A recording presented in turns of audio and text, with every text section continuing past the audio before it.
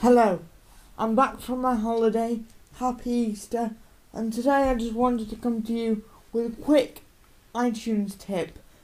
If you've ever moved computers before or reformatted your computer and wanted to take your iTunes library with you, it can be a little difficult, but there's a really easy way of doing it.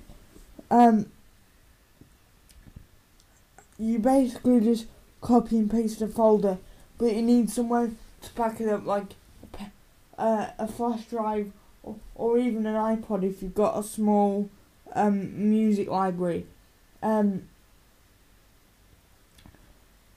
I'm just gonna open up iTunes here and show you what you need to do over there. Now let me first say that this is going to apply to all your iTunes stuff, not just exclusively your music. What we're going to want to do first is go up to iTunes. We're going to want to access the preferences, and this will also work if you're on Mac or PC. I'm going to hit, I believe it's the Advanced tab.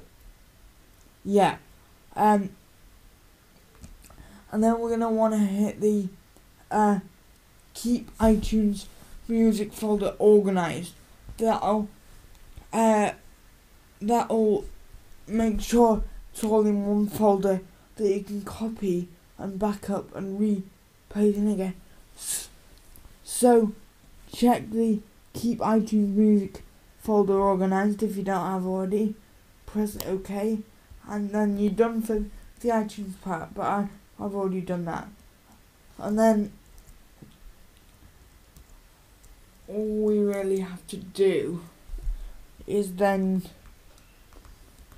go to our iTunes music folder. As you can see, I've got a lot of files here because I've got hidden files enabled on my system here. But what we're going to want to do is just go into the place where we have our iTunes music, which in my case it's actually in my time capsule. And in the iTunes folder, and there's my downloads of my podcasts. I basically only got podcasts in iTunes, but if all the ones I've got are there, so all you basically do is copy and paste that folder. But if you do that, it will not retain your album art or anything else.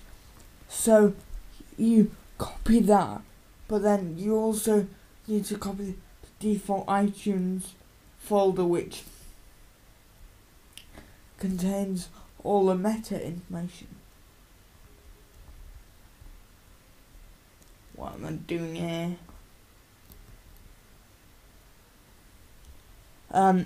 So if we go into that iTunes folder, we see we've got iTunes library and we've got the album art and stuff. So it's important you get that directory, and we've got the iTunes library.xml, which tells it where everything is. So just the end of that tip. Hope you enjoyed, and I'll see you guys with more videos. Thanks for watching.